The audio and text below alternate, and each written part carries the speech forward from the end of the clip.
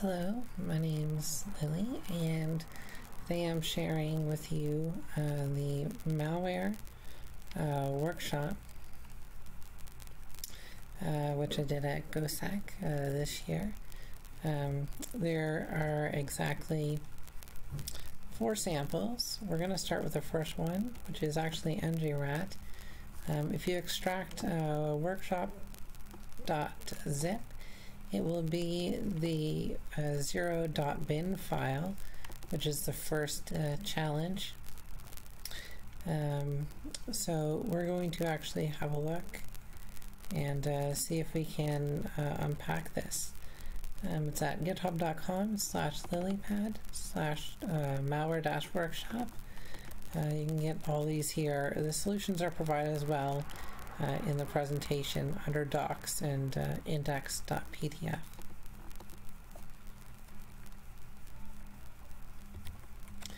So here I have a virtual machine. I'm going to switch you over here. So here's the virtual machine, and I'm going to go ahead and open DNSpy. As well, I'm going to bring in the sample. Mine's named differently, but that's okay. Just going to remove this old one here. Drag and drop the sample into DNSpy. Expand your executable. Go to the first class here. And here, what we're looking for, we do see there's system.reflection, which can include stuff for assembly. And here you notice it's doing some things with this assembly, using an array, right? It's doing an entry point, and then here it's actually going ahead and invoking it. So this looks like our injection point here. And as well, how you know to open the sample in DNSpy is if you put this in Detected Easy, it'll tell us it's written in .NET. And interestingly, the entropy is quite high at the beginning, but it says it's not packed. But this is actually a false positive. So what I'm going to do here is look at this part. It says it's going to load, right? So let's see what's being passed in to be loaded as the assembly that's going to be invoked. So we're going to add a breakpoint here. We're going to hit start. Then we're going to say entry point. Hit OK. Just say yes.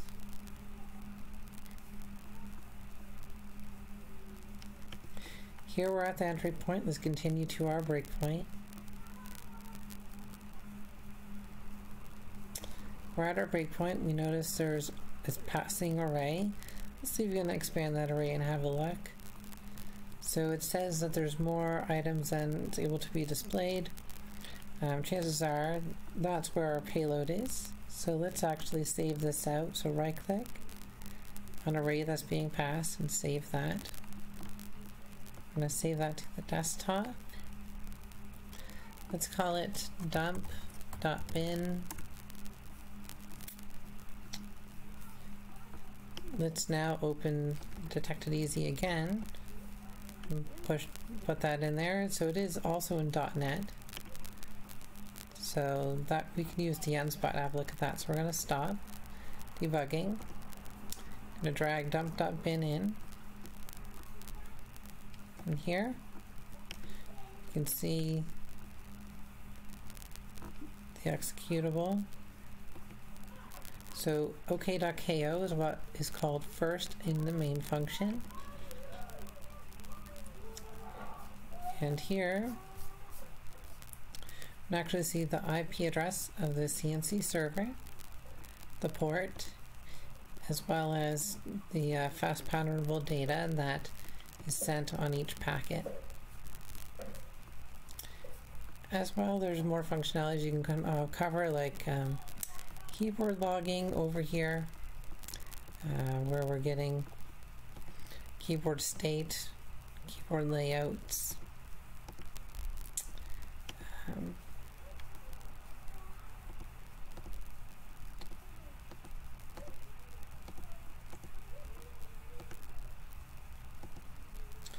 as well, parsing of keys. So this here would be our keylogger, and if you dig into some of the functionalities, oh, here's camera, so it's going to try to get the web camera, as well. Many more interesting functions that you can browse here and see what this does. The more you search about this sample, you'll actually discover that this is actually a variant of NJRat. Here we have some CNC behavior.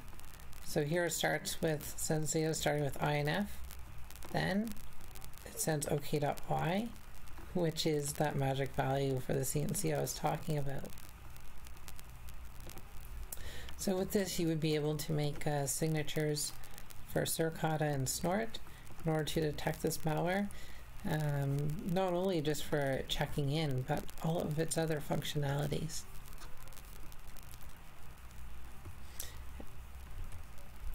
So that's pretty much how we unpack the first sample. The whole idea is to identify when something's going to be invoked or started, as well as identifying where something's going to be loaded, like a big array, and knowing these basic concepts in unpacking malware will allow you to unpack malware faster, more efficiently, and aid you into getting to the reverse engineering step where you can actually go ahead and add detection for the samples that you're looking at. Hope you learned something, and thank you very much.